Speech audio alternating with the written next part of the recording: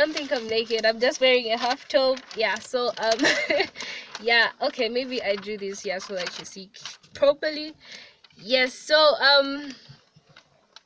with me today, I'm going to tell you about what people don't tell you about medical school, actually what to do before you go into medical school.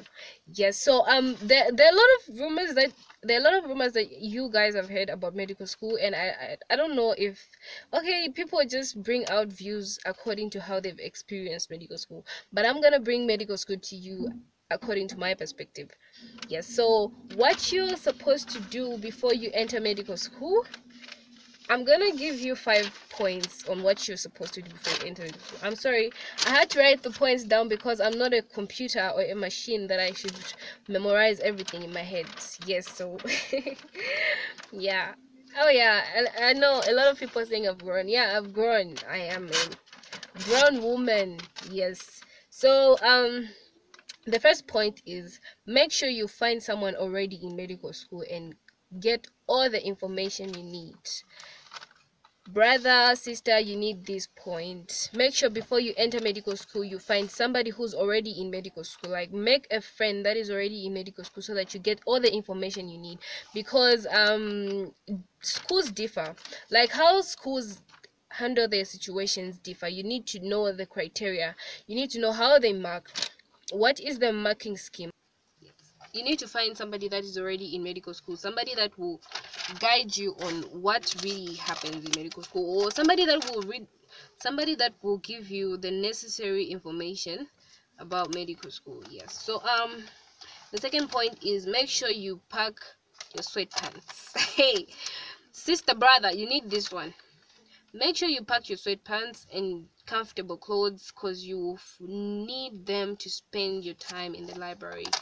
You will spend most of your times in the library, so make sure you carry your sweatpants, you carry your jerseys, because there are times when you don't know when you leave school.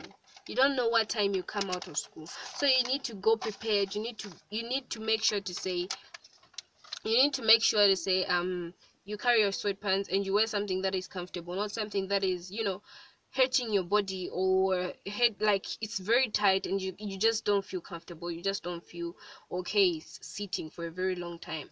Make sure you carry your sweatpants, make sure you carry comfortable clothes that you'll be able to wear for class or when you go to the library. Yeah, save those other fancy clothes for the fancy events. Otherwise, medical school, you don't even need all that. No wonder when you enter medical school you will not find people wearing, fancy things like fancy clothes and all that stuff. You just find people who are putting on clothes that you even wanted to say, are they really in university? They are in university, but they need comfortability. They just want to be comfortable because they spend a lot of time in school. Yes. And the other point is, make sure you know who you are before you go to medical school. This is a very important, as simple as it sounds. That's how simple it is for you to practice it. Like, make sure you know who you truly are before you enter medical school, because there are times when you're going to be stressed. You're going to be stressed and you're going to feel as though there's nothing you're doing in school. But as long as you know whom you truly are, you're going to get back on track. Like, people just lose it when they start thinking, this is not who I am. Where you feel as though you're doing nothing. You feel as though all your friends are doing something and you're doing nothing. As a result, you start wanting to do what your friends are doing. That's a result of not knowing yourself. But if you know yourself, you just tell yourself, okay, this is just something that is here to pass. It's just something that is just trying to distract me, but in the actual sense, this is not who I am. I'm gonna overcome this. Yes, so yeah. The other point is, if possible, have as many friends as you can have in medical school. It is very important to have many friends in medical school because you need to learn a lot from those different friends. Like, I might know information, right? And if I'm your only friend, that won't help either of us. It won't help you or me. You need to have a lot of friends so that you bring information to, like, we differ. We have we have different information as human beings. So if you get information from me, you get information from somebody else, you get information from like maybe 10 people, you bring them in your brain together, they'll actually make something in your brain. So you need to have as many friends as possible in medical school. Don't just rely on one person. You will jama. You will jama. I don't know if you know the word jama. Jama means stuck. You'll be stuck in your life. Medical school, one day you get stuck.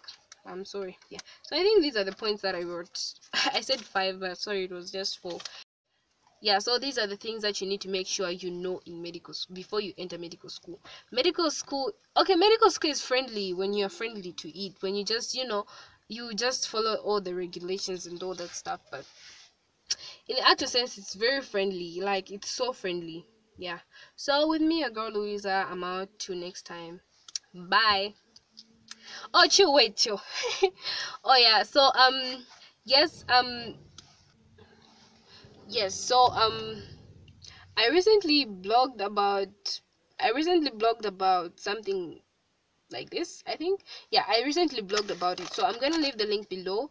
And if you wanna shop anything, or you wanna buy anything online or anything you can trust and can find it Amazon, so I'm gonna leave the links below for Amazon in my blog, so you can just shop with Amazon.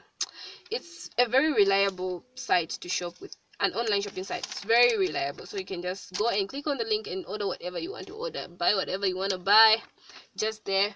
Yes, and like, comment and subscribe. Yeah, I really need your support, guys. Please subscribe.